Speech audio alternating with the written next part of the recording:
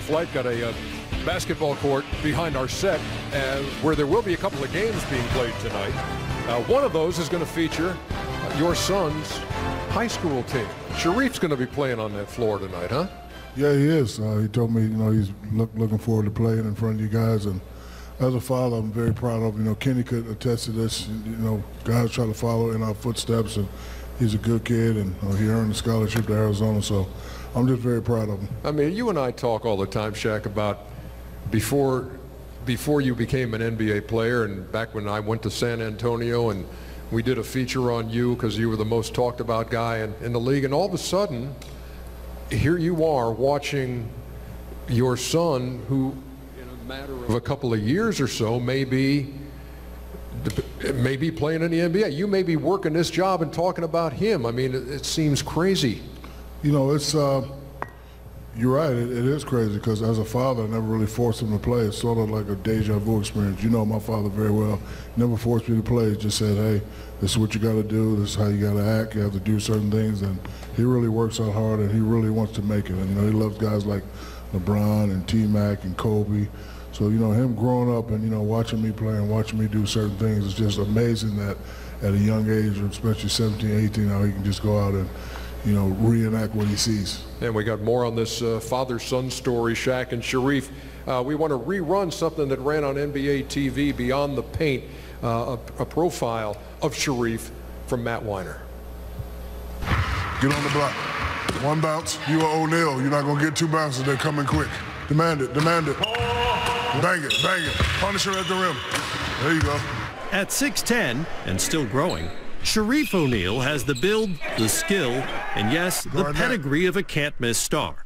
And yet, both he and his father say a life in hoops was never a certainty. I try to stay out of his way and let him figure it out, because I tell him all the time, we don't need basketball. We need lawyers, we need doctors, we need hedge fund people in our family. We need people that can do stuff like that. I've always liked basketball, but I always like watching it more than playing it. Now it's the other way around. Before the potential pro emerged, the fan, born 5 months before the first of his father's 4 NBA titles, had an incredible run. I remember from Miami on, instead of watching the games, I was usually in the family room playing with the other kids. But Phoenix, I was always watching the games. Celtics and Cavs, I was always watching the games. That was me and my older brother, Miles. And LeBron came up to us, and he was like, watch this. And he stole the ball and then dunked.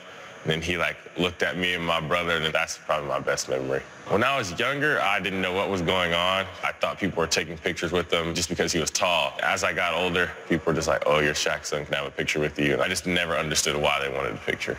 Not only does Shareef get it now, it was the attention an internet highlight video brought him that raised his interest in the game. Suddenly, wherever he played, gyms were packed. I actually like the way that felt when I was playing. I like the attention I was getting from my family. I always had a little bit of skill, but then that was the first time they saw me play in a real competition AAU game, and I actually kind of like playing basketball. I like making people around me feel good, and that's when I fell in love with it. The game reciprocated, and soon the same blue blood programs who recruited Shaq in the late 80s were after Shareef. He's aware that being the son of a Hall of Famer has its perks. After all, not every kid gets to declare his college choice on Inside the NBA.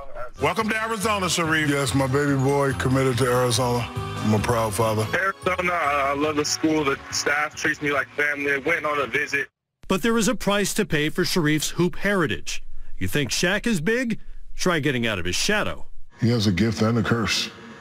The gift is he's very talented, he's very humble, very smart, but the curse is his father was a bad mofo. He's going to have to live up to that, and he's also going to have to, create his own life. I think I'm judged very differently. I feel like people, this is Shaq's son, he has to be good. I just play the best that I can. I don't really try to impress anybody, just try to be happy with myself. So I don't know if people are using me for the name or using me for the skill. That's just probably the curse part about it. I hold back a lot of advice. I just try to teach them the basic things, like criticism can either make you dwindle or can it make you excel. So I tell them criticism is just a part of our business. Use criticism as motivation. That's what I did. The Hall of Famer has coached Shareef on the court as well, mostly in private, but also last summer at an AAU tournament.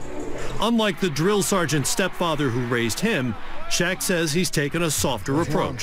Me, for 19 years in the NBA, when I had a bad game, I'd get a call. What the hell are you doing? You playing soft? I don't do that with him. If he has a bad game, just say, hey, man, can't have 2 bad games in a row. I have to adjust to each child. The next one I'm teaching is called the Kevin McHale. You know who Kevin McHale is? No. What?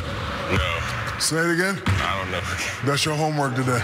That Kevin McHale move took me about 7 years to master. I just taught him that today. Oh, got him. Yes, bang. I do something that is legendary. I'll show you. Come here. Shareef, we had a tournament in Las Vegas. This is my first time coaching. We won the AAU championship. Bend down. So when I make a mistake and I know everybody's looking, this is how I talk to my kid. Got to get some rebounds, all right? And it works. He does the fake yell thing, and people that can't hear him think he's actually yelling, but he's like, you're doing good even though you're not having your best game. Just keep going. I mean, that kind of talk, he used to yell at me, but I feel like when he yelled, I wasn't in my game. But now since he talks, I can just focus. When he's not coaching, Shaq's presence at a game isn't hard to detect. In fact, there's no ignoring it. It's like loud. It's something like an NBA game. We had a game at my school's our rivalry game, and it was like 1,200 people there. Our gym holds like 900, and there was people on the baseline. Both sides of the court were filled, and he came in late after the gym was packed, and then everybody was going crazy. People started running down from the stand trying to take pictures, running through the court during our warm-ups, and it was kind of crazy. And it's fun when he's there. Sometimes it takes the attention off me, brings it on him, so I feel like that helps a little bit. And as long as he's playing, Shareef knows he'll be identified first and foremost as Shaq's son. If he sticks with it and, fulfills his dream, I'll be a happy dad. If he doesn't make it to the NBA, I'll still be a happy dad because we will always have something to fall back on. I will always stress education. I see people comment on my stuff, be like, oh, he's only considered this good because he's Shaq's son. So I want people to just say that I earned what I did in the league. I'm making it like a promise that I'm going to do a lot of damage in the league and do anything I can just to be the best I can be. So I just want people to tell me that I earned it.